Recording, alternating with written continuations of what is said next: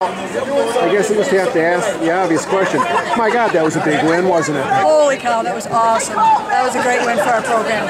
You know, being tied with Western, Northern, Ball State, and being able to overcome how we played at Ball State and winning in 5 was unbelievable. Started off a little sluggishly.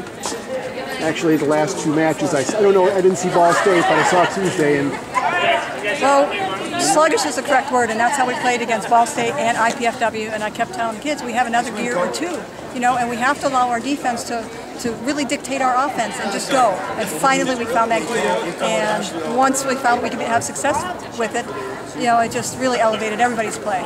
Coach, talk a little bit about number 6, Katie Aquilella, who had Rachel Iquinello. I'm sorry. I believe Rachel just broke the school record for number of kills in a match with 33. She broke Lindsay Piccolini's record, and we need to get her the ball. And there were a few times that Ashley set somebody else, and I'm like, oh, set Rachel, because she just has an electric arm.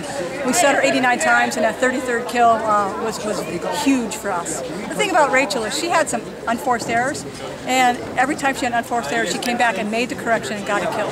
So she's growing up very quickly, and it's nice to see her have success at the end of a match, especially a big match like this. Do you think that the defense is something that you're going to work on in the future?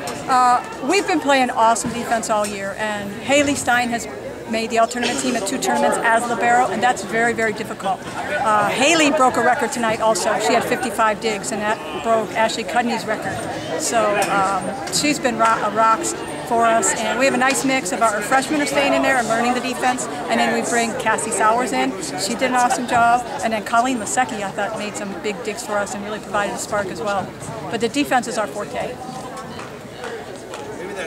Well, you know, harken back to what I saw at the Central match. I mean, they had every chance to fold up tonight, and they didn't.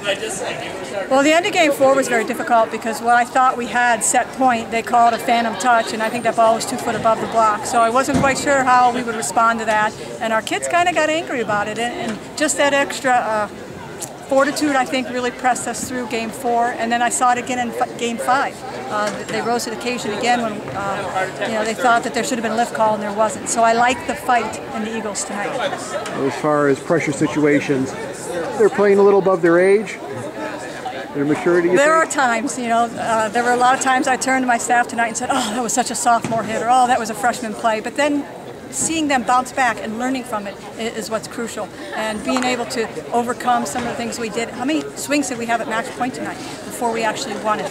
So we had repeated chances. I think Erin had a swing at it and she made an error, but then she came back and made a kill after that. So those are the things that are going to take us a long way. Anything we haven't talked about that you think is really important about tonight? Well, we highlighted those the kids that really broke some records, played great defense for us, and you know, Ashley being a junior, being our quarterback and being our setter, I mean, she really just keeps everybody kind of what's a good word for it? Just in system. Keeps reminding them what she wants them to do, and she's a great court leader for us. Thank you.